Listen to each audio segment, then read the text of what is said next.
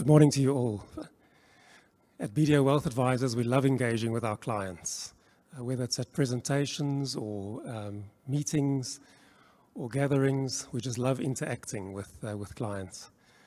That hasn't been possible since the onset of the pandemic 18 months ago.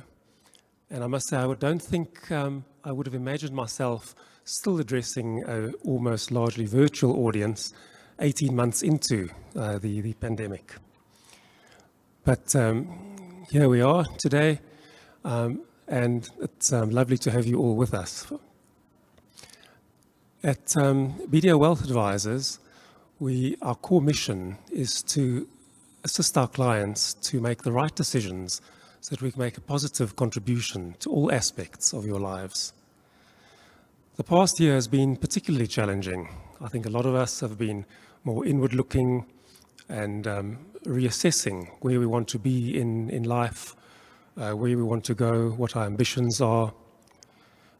So I think it was with that in mind that we thought, let's have this presentation. Let's forget about financial planning just for an hour, and let's look at someone who is leading a life with meaning, something that a lot of us are looking for at the moment. But I'm going to hand over to my co-director and the COO of BDO Wealth Advisers, Ricardo Teixeira, to do the introductions and to tell you a bit more about that. I'm really delighted to have you all with us this morning. And on a personal note, I'd just like to thank you all for including BDO as your partner in the journey that you take and for including us in the financial decisions that you take. Over to you, Ricardo. Thank you, Alan. So, why do you want to go to Mars? I know that's the question that's top of mind for most of you today, right? So let me ask you a question in return. Why did Columbus travel west? Why did Marco Polo head east? Well, I guess it's all about the pull, the allure of the unknown. It's that human spirit, that excitement as human beings that we want to adventure into something new and explore new frontiers. So welcome to a conversation on exploration-driven innovation. I'm Ricardo Teixeira, and I'm delighted to moderate the discussion with you today. Thank you for joining the conversation. So when you registered for today's talk, you answered 3 questions that we asked you to give us your views on. I'd like to take a moment just to reflect on who we have in our audience and what you think about living off-planet. So the first question that we asked, which you responded to, was, how would off-world exploration benefit life on Earth? So as you can see from the pie chart on your screens, is that there was a large proportion of you and us showing a very positive attitude and a positive view towards exploring new planets. I suppose with the view that it can indeed help us live better lives here on planet Earth. But there was also a very good representation of views that we are actually really damaged planet Earth, so why go do the same on other planets? Moving forward to the next question, how long before man can afford a ticket to space? Now here there was a very clear divide in your responses.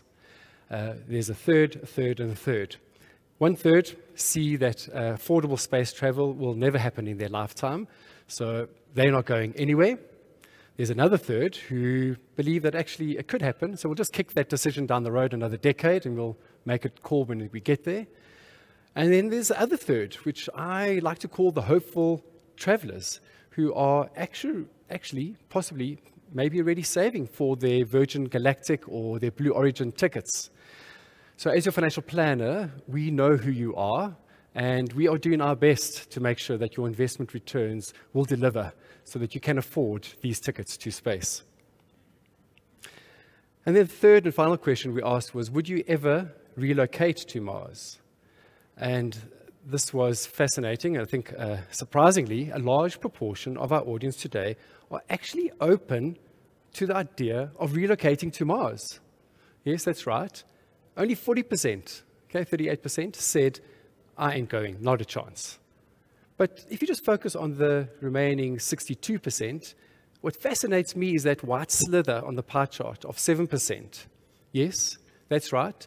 7% of you are already planning your trip to Mars. Like, what? Really? Are these like retirement plans? Or like post-pandemic stress-induced decisions? I can tell you, as your financial planner, we do not know who you are, and I would encourage you to reach out to us quite quickly so we can make a plan as to how you're going to do this. So thank you for answering those questions, and it's great to have your participation.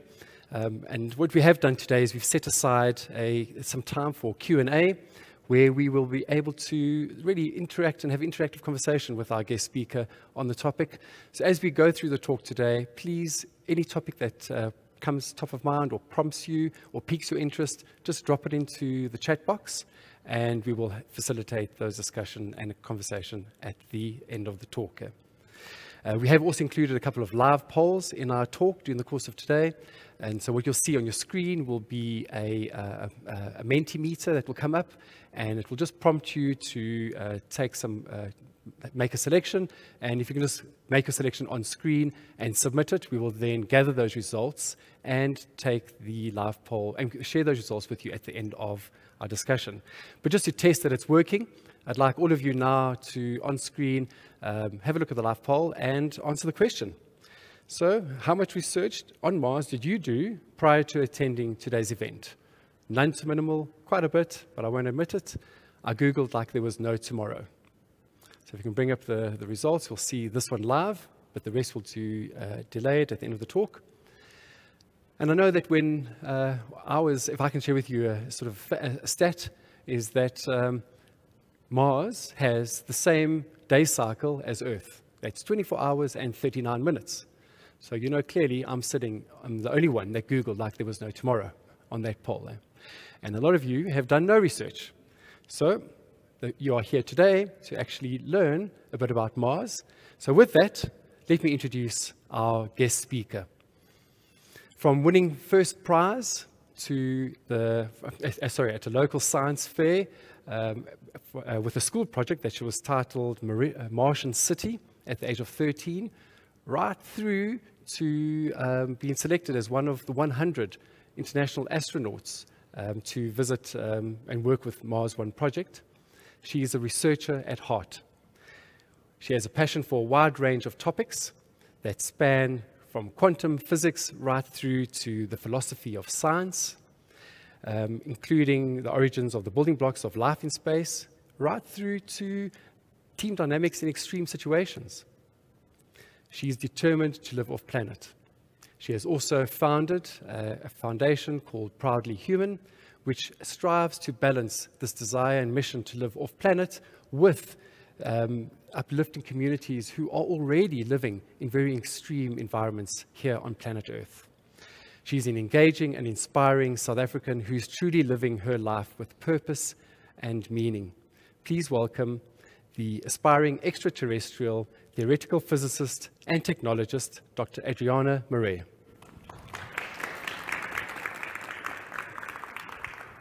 Thank you so much to Alan, thank you Ricardo, and thank you especially to the live audience, which is a real privilege nowadays, so thanks for being here, and warm greetings to everyone online. I'm personally very curious to see how that 7% fluctuates during the talk or after, which we'll re-poll. So let's see if there are any converts, or hopefully that number doesn't drop after I explain a bit more about my decision. Those were the 7% who are already planning, remember. So yeah, great if you have not done any research, because I'm going to give you some context to the idea that I believe in our lifetimes we will see the first trips from Earth to Mars with humans on board. So let's begin. I'm a quantum physicist, and some of the things I'm going to tell you today need a bit of background. So this is also a poll, actually. We're going to have a quiz, and we're going to display your results. So equation 1.26 is quite important for most of the talk. I'm joking. We're not going to do the molecular biodynamics of the coronavirus molecule, not today anyway. We can do a follow-up session on that if anyone's interested. We are here in the midst of a pandemic, and so we should be, I think, grateful as always that we can connect online, and grateful that events like like this with the in-person audience are also possible. And also grateful, as Alan has pointed out, that we've had a time to reflect, I think. And for me, this has really solidified my belief even more deeply that becoming a multi-planetary species, to borrow Elon Musk's phrase, is really an absolute mandatory step for humanity if we are to advance to the next level. So let me share a bit of background on that thinking. So what was I doing during the pandemic? You may have seen that video of me in Antarctica. That was December 2019. So one of the last big trips that I had the opportunity to do. 2020 hit. This started off as a project, a fun project, but when it became obvious that lockdown was imminent, my partner and I decided we didn't want to be locked down anywhere in the city, and we would actually follow through with building this habitat in the Tsitsikamma forest and actually live in that for most of 2020. So this is how you access the location. In that way, it's quite extreme because it's a 1.8 kilometer hike down a hill, quite a steep one. This is all one shot, by the way. I had a GoPro on my head. We haven't edited it to make it look longer. This is it. So we wanted it to be inaccessible. We wanted it to be remote. So we carried almost 2 tons of equipment down this hill to build our cabin, plus probably another ton of a gas stove, a queen-size bed. That was quite challenging. But here we are setting up camp from scratch. And I must say one of the most important lessons I learned through this experiment, and I'll talk about the parallels with this experiment and subsequent ones that we're planning, including in Antarctica, in terms of resource management. But the most important lesson I think I learned from this was humility. I mean, this was an exercise that we did almost for fun. We didn't want to be locked down in the city, but it was a harsh reminder that this is indeed, these are the conditions, in fact, even worse, that many South Africans and people around the world live, i.e. carrying water in buckets from the river, i.e. managing a composting toilet, i.e. having to deal with waste by carrying it far away to dispose of it, having a constant challenge for communication. We had 1 bar at the cabin, 2 bars on the hill, so there were funny moments with groups in Singapore or in New York where my laptop was balanced on like a rock and my phone was in the tree to get better signal, and trying to do video calls like that, but it wasn't a fake background in my case. Yeah, so we finally put the house together, and of course hardware stores in South Africa closed down once the lockdown kicked in. So if we had a single connector to the inverter that was missing, or a single, water pipe for the shower that was missing, we would have had to deal with that for the rest of the lockdown. So it was a bit of a tense moment building up to the lockdown, but what a beautiful, peaceful place that we shared with no other humans, thankfully, during that time. It would have been a bit surprising to see someone coming into such a remote location, but plenty of animals. So the genet would visit at night, various genets, so many birds, snakes, etc. Really a beautiful part. We were really grateful to have the fresh water, mostly clean river flowing through. This was the biggest challenge, getting that bed down there. I think the bed will die down there now. Yeah, it was a humbling experience to get closer to nature, but from the off-world project perspective, which I'm going to get to, this was a chance to reflect on resource consumption, and I'm going to return to this theme again and again, because I believe all of the challenges that we face currently here on Earth boil down to poor resource management. Our population continues to grow. We continue to be limited to a single planet, and nature, the biosphere, the natural system is buckling under the strain of our increasingly increasing resource consumption. We even refer to people as consumers. Our economic model is based on continuous growth. Something's got to give, and it is. The pandemic is predicted by global warming, right? When temperatures start to shift because of our industry and our impact on natural environments, naturally, the probability for epidemics to emerge increases. So we are now sitting in a predictable outcome of our impact on the natural environment. Predictable. Nonetheless, very anxiety-ridden and stressful, but this was part of the prediction. So we've got to brace ourselves. In 2019, I founded the organization Proudly Human on the assumption that things are not going to get less extreme here on Earth. I see zero evidence that things are going to get less extreme here on Earth.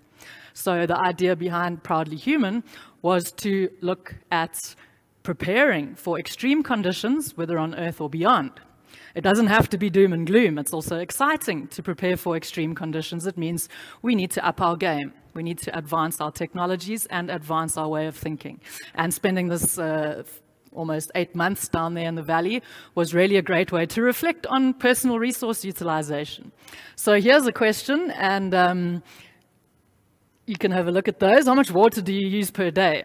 So unless some people are still stuck in the water restrictions in Cape Town of less than 50 litres, that's quite extreme, but maybe some people have taken their cue from the restrictions and continued to live in that way. I recall that a few years ago, Cape Townians were mandated to use 50 litres or less per person per day. But I wonder how many of us have an accurate knowledge of how much water we use per day. So down in the forest, of course, I knew exactly how long a 15-litre bucket of water would last in our gravity shower that we had set up. We used to heat our water on the fire, so hot showers, yes, and quite a reasonable one for 15 minutes if you've got low pressure. But I wonder what your answer to this question is. Because, of course, when going into extreme environments, how much water each person requires is a massive part of the logistics and planning for any kind of off-grid experiment, whether we're thinking about the moon, Mars, the winter in Antarctica, or just a day trip out to the desert or the Karoo, right? Water is a big part of our bodies, and we need to consume a lot of it to stay alive. It's also heavy, so this is quite a central issue when thinking about resources for humans, whatever the context. So we'll refer back to the poll results at the end, so I hope you made your selection there. So what's the idea with Proudly Human and the Off-World project? That experiment in the forest was almost part zero. That was what we did during the pandemic, but the plan was to go full steam ahead with this series of experiments, basically to collect data, to turn data into knowledge, whether it's on the technology side, the resource consumption side, but also on the team itself. So we plan to take carefully selected groups of experts and perform experiments in each of these locations in the upcoming years. So the footage you saw of myself in Antarctica was a location scout. I've been to deserts in the Middle East, deserts across Africa, and settled on a place which I'll refer back to in a moment for the desert environment. But here, as you can imagine, water management is the most critical part of the resource management for the team there. So that would be what we collect data on to try to optimize technology so like a single water molecule is not lost. Wherever there's evaporation, we enclose that area. I'll get to the exact infrastructure for that in a moment. Under the ocean might be an interesting one for some people. So this is quite close to the idea of being, in the space station or on a base on the surface of the moon or Mars, because to go outside, you'll need to suit up. So pass through an airlock where you put on your scuba gear and then go outside of the habitat to do a recreational dive or go spearfishing or whatever it may be. But the idea with the ocean mission is to spend some months living in an underwater habitat. Doesn't need to be super deep, but the idea of being in this differential pressure atmosphere environment to the one that's outside is important there for human psychology, but also multiple technology challenges. The Antarctic winter, so I'm sure you could see in the footage that was indeed summer. The most important thing if you go to Antarctica in the summer is actually your sunglasses, because it is bright. There's like one color, the sky, the surface, white and very bright. So I ended up buying a lot of extra jackets that I didn't need, sunglasses, take note. So the winter, very different, of course. Antarctica can only be accessed for a short period of the year between like November and February. For the rest of the year, there are some teams, sort of up to 1,000 people that do spend the winter on the continent of Antarctica. These are researchers, right, staying in the, South Africa has a all-year-round base. Many other countries have their all-round bases also. So that would be our challenge come the actual experiment, where we spend the winter in Antarctica. So that's a bit more than a year. And Antarctica, in my mind, is actually a closer approximation to being on the surface of Mars than the space station, because the space station can be evacuated in an emergency in sort of 24 hours. Even the moon could be evacuated in an emergency in a matter of 72 hours.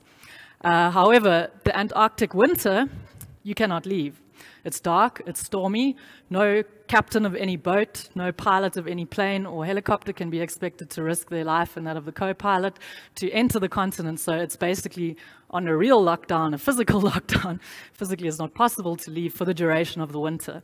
So in terms of the psychology and in terms of the real reliance on the infrastructure that you bring with you and set up, Antarctica is a great comparison. And I think looking at the so-called heroic era of Antarctic exploration, which happened more than 100 years ago, late 1800s, early 1900s, those all men in those days who set sail to the horizon, that most southerly continent that wasn't mapped at that point. Nobody was even clear if it was ice or an island or if there's land underneath. Is it a series of islands or one continent? Humans had never experienced the Antarctic winter before.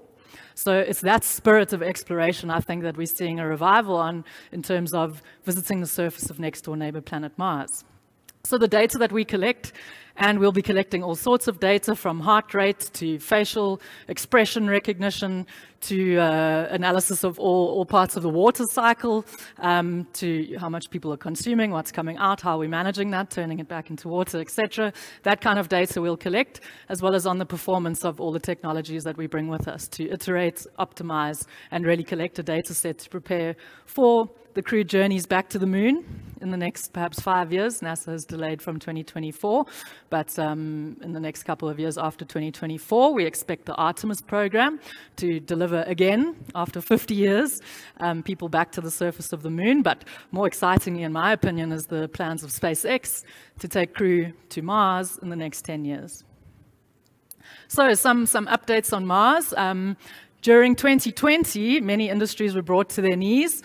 The space industry was not one of them, right? The UAE, China, and the US all sent missions off to Mars. So if there were intelligent aliens watching, they probably gave a thumbs up because there was like traffic from Earth to Mars in 2020, even in the midst of the pandemic. All three of these missions arrived successfully. Huge congratulations to China in their first attempt delivering technology to the surface of Mars. They became the first country to succeed in the first attempt to do that. Hugely ambitious project. They had an orbiter and a lander and a rover, all successfully deployed. Brilliant footage coming back from the Tianwen-1 rover. And the UAE mission. So the UAE launched their first satellite 10 years ago. Now they have launched successfully an orbital mission to Mars. It's in orbit currently. So huge congratulations to them too. It's great to see different parts of the world entering into the space industry.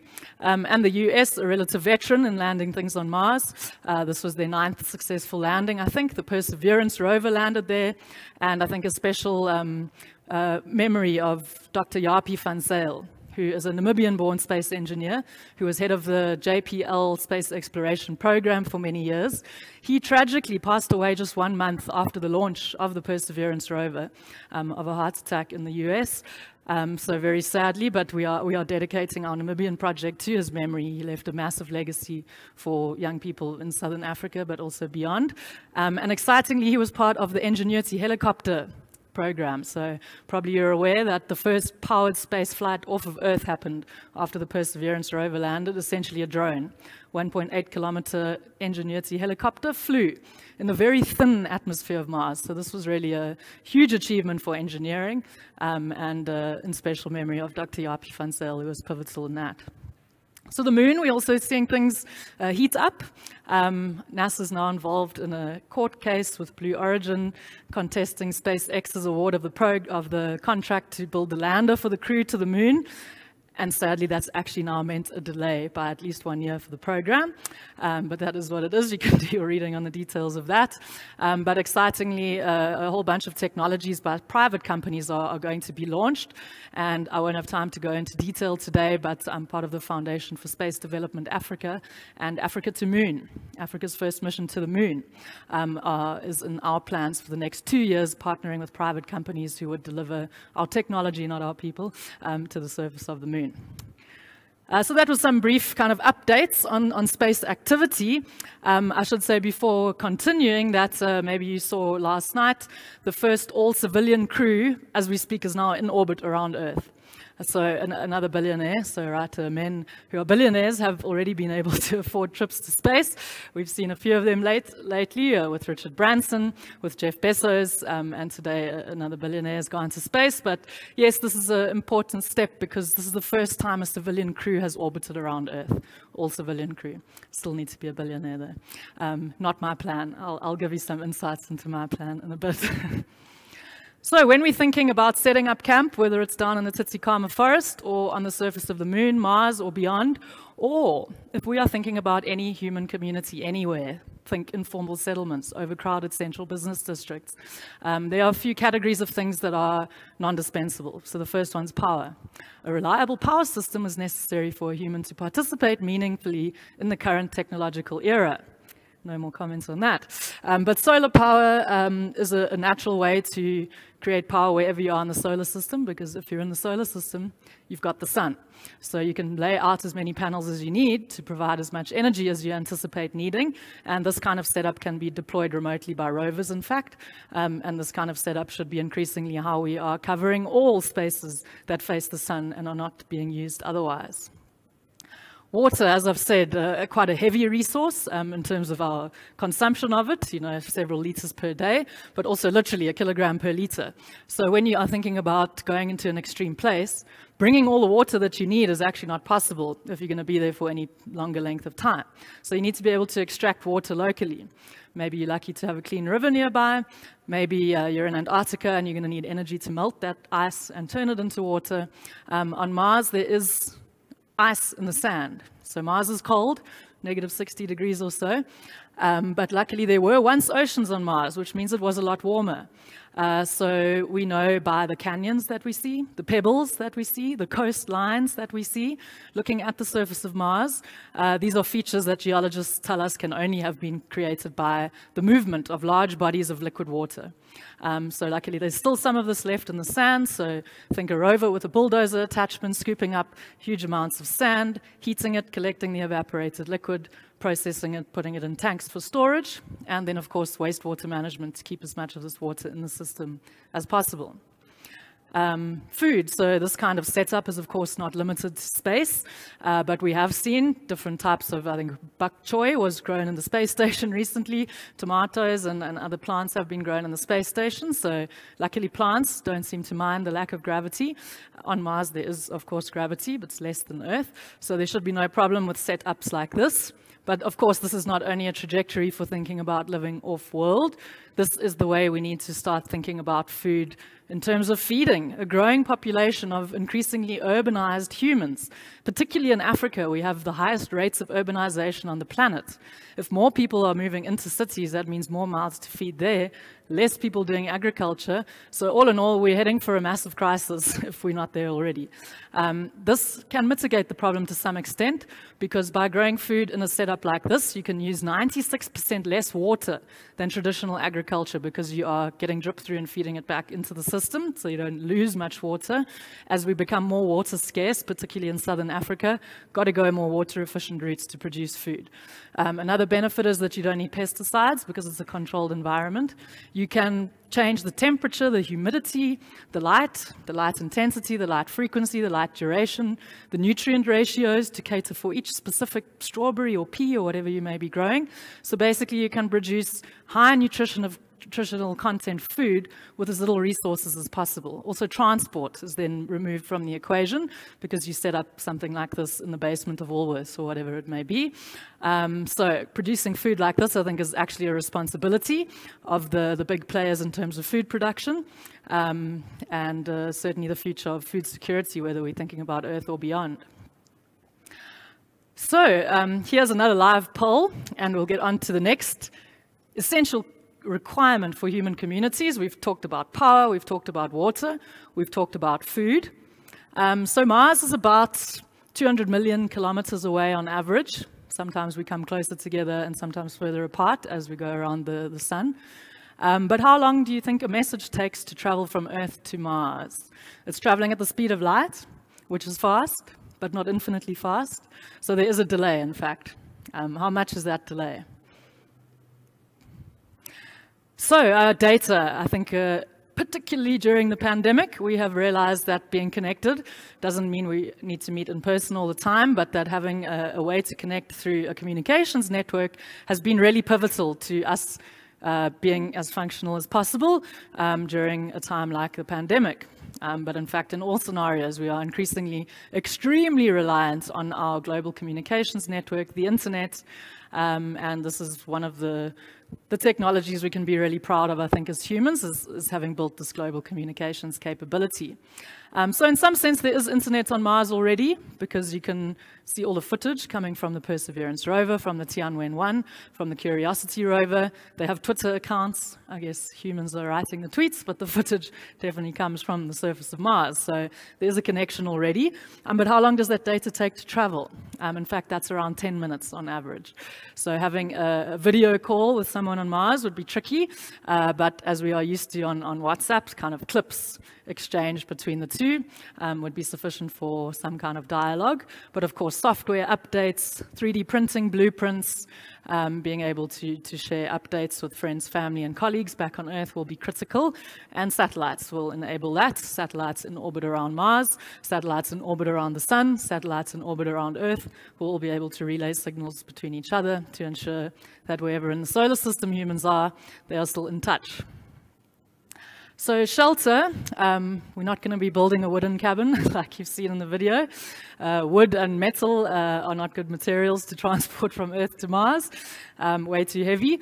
But thinking about using local resources to 3D print structures is something a lot of people are working on. So using sand as a base and creating some kind of resin. But you will need some kind of shelter because you cannot breathe the air on Mars. It's 96% carbon dioxide. Increasingly with air pollution, there are parts of Earth where we cannot breathe the air. I was in Delhi recently, and a colleague there keeps her cat inside her apartment while she's at work, not because it'll run away, but because it will get sick when it breathes the air, which is not passing through the filter. This is just one example of a story. So, you know, having to live in an air-conditioned environment in order to protect oneself from the non-breathable air outside is a reality that's approaching us, even on this beautiful planet Earth. Nonetheless, on Mars, inside the shelter, people will be able to walk around normally, dress normally.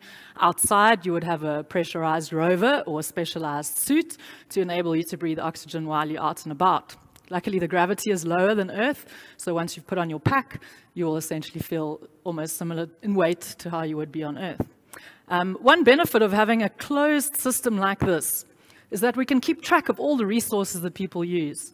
And I'm sure you can understand parallels now between what we're trying to do with the Off-World project in terms of generating data and how that data is useful when we really put people on another planet inside a dome and ask how much resources do these people need. You know, I didn't ask how much air you breathe every day, but I'm sure everyone would answer not really sure for that one, including myself, because of course we've never been in an environment where we have to calculate how much oxygen we need to survive. Perhaps on an airplane or somewhere where people do these kinds of calculations. But you know, if we reflect on our failures in resource management, accurate data on exactly how much resources we need is really part of solving that problem. And having a closed system like this, it's necessary but also a bonus to be able to really calculate what do people need and to be able to provide that. The oxygen that we would breathe comes from that life-giving molecule water, H2O, right? The oxygen can come from there. So how do we manage all these resources? And that's also a whole other topic for another day, but in my mind, blockchain is an ideal way to have a network-based ledger recording resource consumption, predicting from that ledger resource requirements, and having it distributed, having it transparent, having it publicly available, I think is the first steps in the thinking towards what kind of economic system will we have on Mars.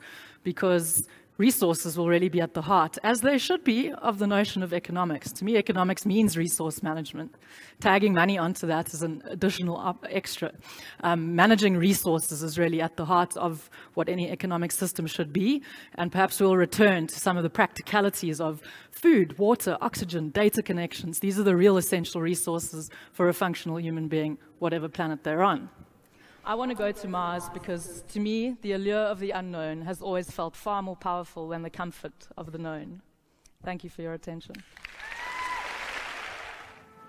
Proudly Human's Off-World project is a series of habitation experiments in the most extreme environments on the planet, to prepare for life on the Moon, Mars and beyond, and to improve standards of living on Earth.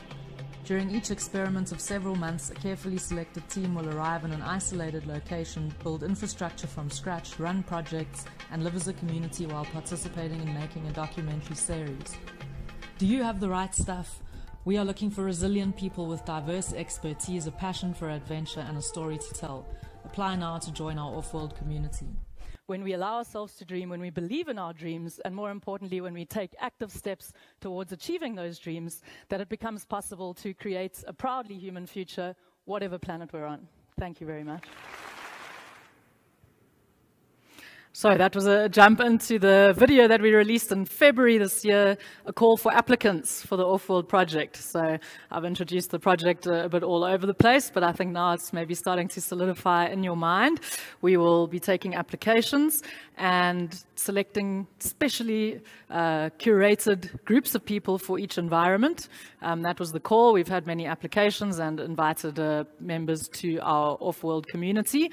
And from there, we will select the teams, firstly to go to the deserts and then the other subsequent experiments that I've explained. Maybe you're thinking of applying, maybe you're absolutely not thinking of applying. If you're in the second category, then that's great, because an active, engaged audience, whether you are a critic or a supporter of the mission, is exactly what we're aiming for.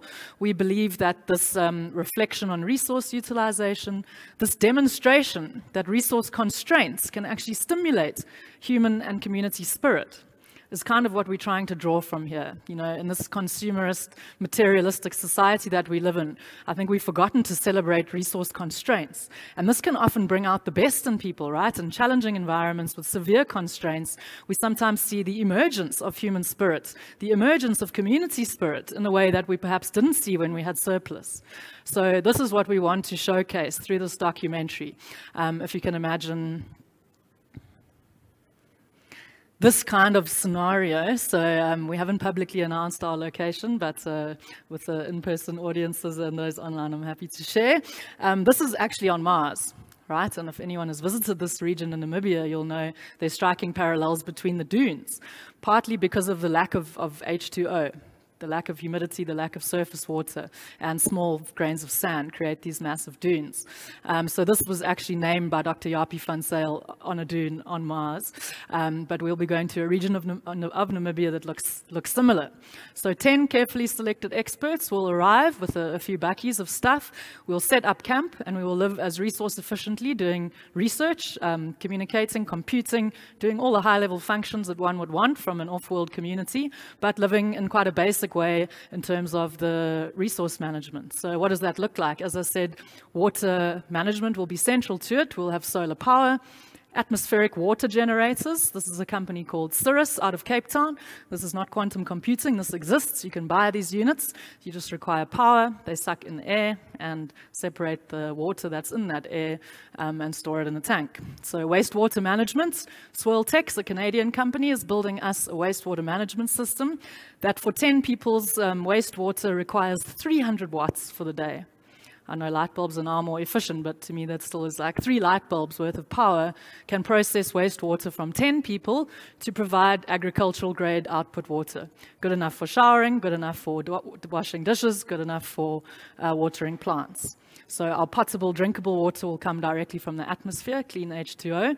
All other water will be managed. And I think this is something we need to really embrace, whatever part of the world we're on, because we've seen multiple regions across the planet facing water scarcity issues. And on a planet 71% covered by water, this is truly embarrassing. We need to up our game when it comes to water management. So this is one thing that we want to demonstrate. Our precision agriculture will be inside some kind of enclosure. So all the showering and dishwashing, etc., will happen in this enclosure. So anything that evaporates will again get sucked in by the atmospheric water generator. And as you can see, the cycle will continue. And we'll be monitoring everything, as I've said, heart rate, urine sample analysis, facial expression during meetings, all of these kind of things to try to understand the team dynamics, right? Which moments led to enhanced team spirit, which moments led to breakdowns in team communications, and how can we mitigate these going forward. So our satellite connection with all of the different devices will enable us to monitor that. Also our water management, obviously. So I'm going to start to wrap up now, and I think to reflect where we are. We are lucky to be living on a unique planet in the solar system. As far as we can tell, there are no other planets like it. And to refer back to what Ricardo had said earlier, Earth is really the one planet we didn't want to mess up because it's the only one that is teeming with life. There may be life hidden on other planets. Earth is the only planet teeming with life. That's partly due to our proximity to the sun, just the right distance to maintain liquid water on the surface, obviously a crucial part of our biosphere. Half of, one hemisphere is basically entirely covered, 71% of the whole planet covered by this critical molecule for life. We should be absolutely grateful that we don't have to go to great lengths to source liquid water, but managing it is something we need to learn to do better. We can see life from space, that's the point. This is the only planet we know of that we can see life from space. Those are, of course, the trees and the photosynthetic belts. A large part of that also comes from the algae in the ocean, but these regulate our temperature, regulate our rainfall, regulate our atmosphere. It's really one big living system that we are a part of here, and we should be grateful that food grows by itself. And we may think that as humans, we are the data creators, we've got databases, smartphones, we're quite fancy, But in fact, nature came up with a data system way before we emerged, Homo sapiens, because all life on Earth contains this molecule, DNA. From bacteria all the way through to humans. We all contain very similar molecules in terms of the sequence of the actual structure of the DNA itself. We can tell we're all one living system. We all emerged on this planet together, and we all are interreliant while we live together on this planet. But in terms of trying to understand what life is, this unity is not very useful from a scientific perspective, because we'd love to know, are there other examples of living systems? Does all life have to have DNA? And those are some questions we can only answer from exploring beyond. So we do have a discussion period coming up now, so if there's anything I haven't touched on, we'll be open for Q&A and discussion of the polls, etc. in a moment. But this is, as Ricardo referred to, my high school science project when I was 13. And as my mom pointed out, I've been saying exactly the same thing for most of my life, because if you can read there, it says power, air, water, food, city life. And these are the categories that we need to focus on, as I said, whether we are thinking about informal settlements, overcrowded city centers, bases on the moon or bases on Mars, there are significant overlaps between what we need to do to get that right. And these are the categories. So that's me almost wrapping up. And here's another live poll. I wonder if I've converted anyone to or from the 7% who are already planning to go. But please feel free to enter your answer to this one. Would you ever relocate to Mars? Let's say financial considerations aside, which they certainly are in my mind. So, reflecting on your answer to that poll question, I'd like to remind you that a trip to space is something you're already on. We're in space. The sunlight that is streaming down through this beautiful location comes from the sun. The sun is a body in space. Earth is a planet going around the sun. So, in case you didn't plan to go to space, this is a reminder that you're already there. Secondly, I think, and this is a beautiful quote, we need to really take this period during this lockdown or whatever, this is like a gift to reflect on what is our contribution to our community. Because as I've said, things on Earth don't look to be getting less extreme in the future. So this is already an extreme environment. We're already here. We're already living in a community. So whether you're going to put in an application to come to Namibia or under the ocean or Antarctica, or whether you're reflecting on your critical role in the community that you are a part of here on Earth, I think thinking about the fact that we are crew and that we have a contribution to make is a great thing to reflect on as a thought experiment, or perhaps as a real project proposal. Please feel free to send yours in. So I don't know what each of your mission plan is for Project Crew Earth. I haven't had a chance yet to speak with each of you, but what I do know for certain is that each one of us has an important role to play. We are all here for a reason. We are here during this critical time for humanity and the planet for a reason, and that's a great opportunity to embrace what it is to be human, which I think is curiosity, compassion, and a spirit for adventure. So I look forward to further discussion with you. Thank you very much.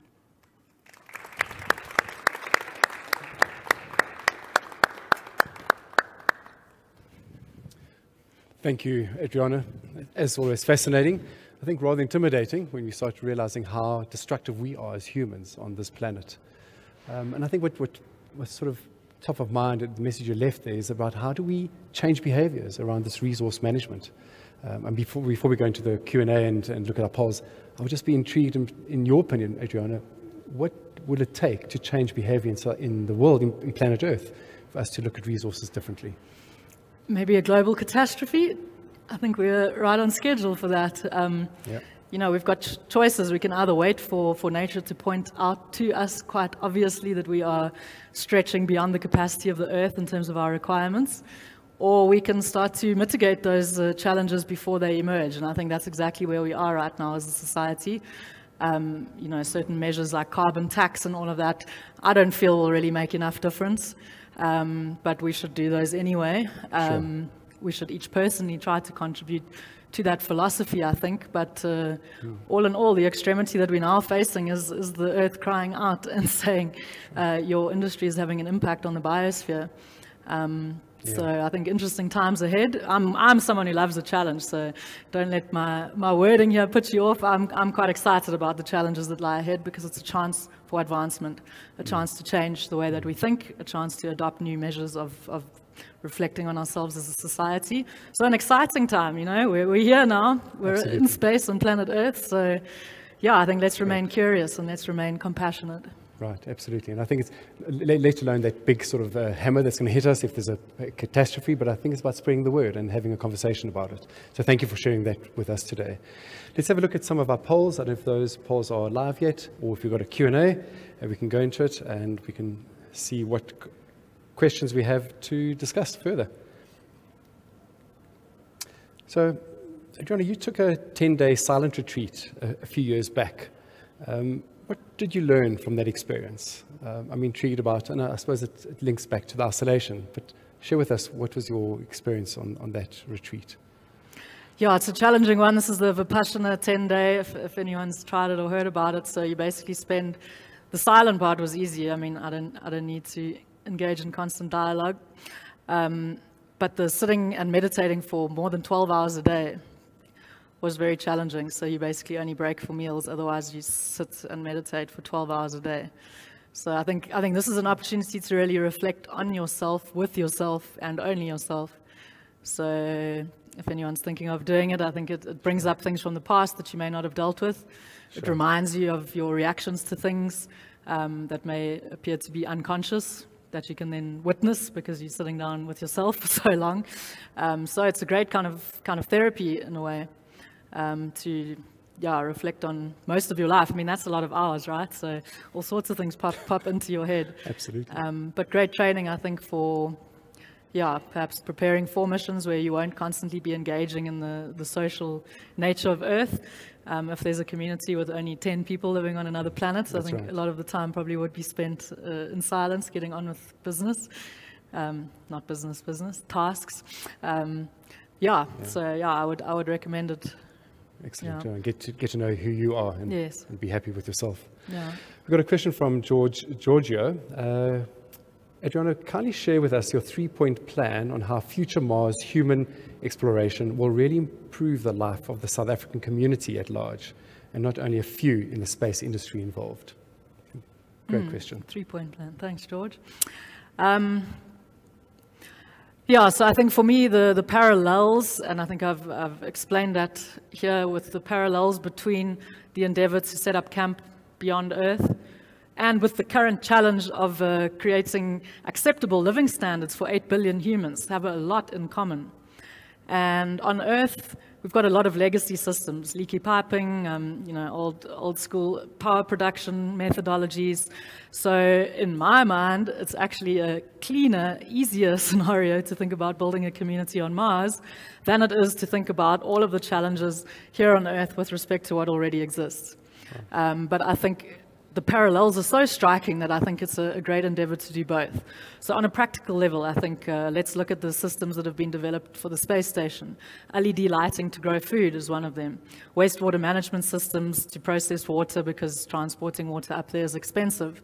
The communication systems, many other examples in terms of the power, water and agricultural endeavors that I've talked about here were, developed a lot with respect to the people in the space station and how we could support them. So already I think you can see the precision farming, which has to be happening in Joburg CBD, every city CBD, in order to produce food locally for people living there, all the way through to water filtration systems. These are some practical examples of things that we need to scale out into so-called informal settlements to make them formal. These people need reliable power, water, food, and communication systems, and safe shelter. I mean, it's not that complicated. And these are exactly the kind of low-cost, 3D print from sand, extract your water from the atmosphere. This is exactly the kind of spirit that we need to be doing things with here in South Africa. That's on the one level, a practical level. Okay. On another level, I think the aspiration and the inspiration are absolutely critical. How do we get an increasing number of young people, especially on the African continent, to get excited about STEM? STEM as itself doesn't even sound that exciting. I'd rather phrase it as exploring and learning. And space exploration is a fantastic way to get excited about both exploring and learning, because it's a way to understand our humility and our small scale, let's say, in the universe that we find ourselves in. Sometimes we get bogged down by all the problems of our personal life. But when we look up at the night sky, we realize that we're quite insignificant in the larger scheme of things. And this is a wondrous thing to appreciate, that we have the opportunity to find ourselves in this beautiful reality that's bigger than the mind can even comprehend. And the idea, I think, of curiosity-driven exploration without fail gets young kids excited. And I know this because I give a lot of talks at schools. And trust me, giving a talk to a bunch of 4-year-olds is a lot more challenging than a lovely audience like you today, because when you're boring, right? The kids get up and leave or whatever. So without fail, curiosity-driven exploration excites young people. I think, and if that's the approach we take to engineering new wastewater managements, no one wants to be told you can grow up to be the manager of a sewage plant. That's what came out in my aptitude test in high school, by the way. Manager of a sewage plant. This is a really important job, right? But if we talk about building wastewater management systems for Mars, this is exciting. If we talk about how can we grow food with the least possible water, this has applications for the Cape Flats, but also for the moon. Yeah. So these parallels for inspiration, for getting excited about learning, getting excited about learning new things, getting out of your comfort zone. I haven't given a third, but for me, those are the most important, the practical technology side, but the inspirational, curiosity-driven, passion-driven side of really what it is to be human. That's wonderful, yeah. Adriana, are you finding a link to that question through your involvement with the government's interministerial program on the Fourth Industrial Revolution? Are you finding a platform to talk about and share this thought leadership in our country? I know this will go out on YouTube afterwards, so let me be diplomatic. No, I'm not good at diplomacy. Yeah. I think that's the question, is that there's so much happening, what you've described now, to the question, and it's just how do you bring it back and how does it get deployed? I mean, we were part of the Department of Higher Education and Training Fourth Industrial Revolution panel, and I think for me one of the most important points to come out of that discussion, this was in 2019 by the way, was that we need to put education online. We've got 20 million South Africans, so the matrics who leave school every year, plus all the adults who want reskilling constantly. So there's about 20 million people who would require some kind of training on a constant basis. We only have less than 1 million places in higher education institutions, so disaster alert. So the recommendation was to go online. And then 2020 came. So, blessings and challenges often come together, but I think going online for education is an absolute must if we're going to have this many minds that need stimulation, they need accreditation, they need interaction with the mentors. So going online has helped, I think, in education, but now we need to make sure that the power and the water and the internet connection are also there for all the schools, because otherwise we almost had day zero in Cape Town, so that would have been another big bang or hard lesson if that ever happened. Yeah, so I think your point's quite valid. We've had all the indications of what we need to do. Now we just need to get on with it. Yeah. That's right. Yeah. Thank you. Paul Lombard has asked a question. Not sure what the air movement is like on Mars. Will it be feasible to have air generators? Also, what would perovskite solar cells reaction be like in some of these extreme circumstances?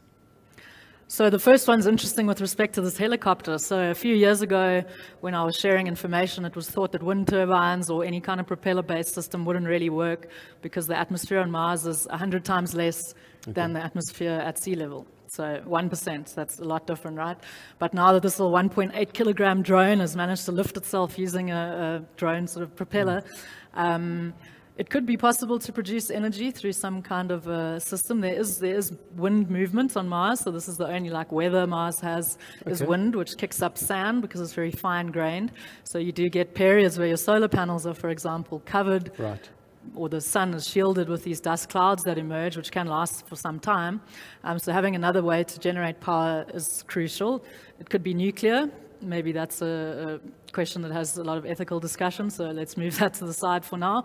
Wind power could be one way, but biofuel will be a critical addition to the power system, probably more important than wind, I would say for now, off the cuff. But basically any organic waste can be turned into some kind of biofuel. Hydrogen, of course, being the simplest atom and also a source of fuel, is also extractable in some way. So onto those solar, I'm not familiar with that exact technology, but luckily we've had a lot of testing of solar technology in space. The Voyager missions, which are still going decades later, plus the Curiosity rover and any space technology. None of it's burning fossil fuel, right? The stuff's too heavy, of course, to travel around. You can't have a combustion engine without oxygen. So the solar panels have been tested to a large extent from the space station all the way out. So kind of an old school approach. Just throw as many solar panels at the problem as you need. And importantly, I think find a way to produce these on Mars. So can we 3D print solar panels from sand? We should be thinking about this on Earth. I mean, think about refugee camps in the desert. Think about people living in areas that vegetation is getting less and less, like the Karoo. Why does it take a mission to the moon to have companies thinking about 3D printing solar panels from sand? But yes, there's a company that's doing very exciting work on just that for the moon. But as South Africans, I say we have to put up our hand and say, can we scoop up a handful of dirt and figure out how to make a 3D printed solar panel from that? That's the kind of thinking we need. Fascinating. Yeah, wonderful. Thank you, Andre, for that technical question. We're going to end off on a last question before we close. Adriana, Vishali Ladd asks, how would the relocation to Mars work? Should everyone be able to move? I think that's a lovely question. I could answer that in a number of ways. I mean, I think Earth's always going to be the easiest place in the solar system to live, just because of the abundance of natural resources. And most of those are tied into the biosphere, right? So the presence of life on Earth is what contributes to it being livable for us. So the mass species extinction event that we're currently causing, not good. Almost 50% of all animals and plants are scheduled to go extinct in the next 10 to 20 years. Shocking, right? Why is this not on the headlines every day? But yeah, we are killing off the biosphere that supports us here, so how that will pan out is unknown. But I would say, Earth is in the Goldilocks zone in terms of its distance from the sun. So it's going to be a special kind of person who wants to go out of their comfort zone. And yes, I've raised my hand for that for most of my life now, because I enjoy a challenging environment. I think it helps me think more clearly, Some people are like that. So for most people, probably they're going to be staying on Earth. But for those who would like to leave, I don't believe it depends on how much money you have, because you would notice that the billionaires who've launched themselves into space are typically back the same day for all of the meetings or whatever they have to do. So for me, that's never been my objective. If I were offered a trip to space, I would probably give it to some younger person, because that's not my goal, right? A few minutes of lack of gravity, that's not what I'm aiming for here. I want the adventure of arriving and living in a new place. To open people's minds about what's possible, to develop new ideas in this extreme environment, and to let those ideas then filter back. And I believe anyone who has this passion will be able to get themselves to Mars. let me say, watch the space. You know, if I manage to go, I've never been a fan of money, so I don't have much. Spend it as fast as it comes. So if I get to Mars, it will not be at my own cost, and I believe that would be the same for any dedicated expert who has something to contribute. And that doesn't mean you have to be an engineer or a scientist. We need mediators. We need food production. You know, food is such an essential part of the feeling in the group in Antarctica. So having a nice menu, you know, even with limited resources, is really a critical factor. Mediation being another one. I think those are two really critical ones. Artists, I mean, why not build big sand sculptures on the surface of Mars that can be seen from Earth? I don't know, the options are endless in terms of how you would contribute to that community. But I believe if anyone feels strongly enough that they have a contribution to make, and absolutely steadfastly believing they're going to love life on the surface of Mars, then I believe there's nothing stopping you. So watch the space. Yeah.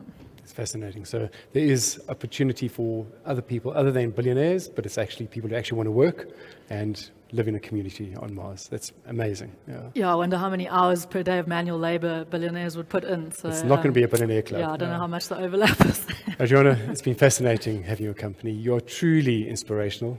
And I think what really stands out and resonates for me is the fact that you are living this life with purpose, with true purpose and meaning. And I think what you've done is and you continue to do, is you're making it exciting to think that actually we could live in another environment. We could live in extreme environments, we could live off planet, and making that concept exciting. So thank you for sharing your story. We wish you well in your explorations, but thank you for being so inspirational and inspiring us. And I think also, if I read on your research and I look at what you've shared with us today, I can understand why you've motivated so many scientists, young scientists, to actually keep innovating to make life better here on planet Earth. So well done, and keep doing the good work you are. Thank you, Dr. Adriana Marais. Thank you. Thanks, Ricardo. Let me say it's been a real pleasure to talk to you after doing so much reading and research on the topic. It's been a real pleasure. Thanks. Thank you, Adriana. I see we've got some results on our poll, Adriana. How much research did you do prior to attending?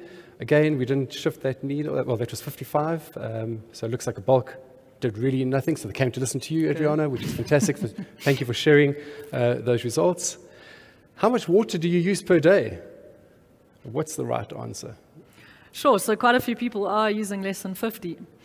Yeah, for me, I always wonder exactly how much a load of washing takes, but I suppose one can Google that. But that's very impressive. It's difficult to keep tabs on it. Is that sustainable, less than 50, in terms of if you look at extreme environments? If you want to come to Namibia, you need to be prepared to live with less than 50, so good. We've got 25 people ready. Excellent, so we're on the right track.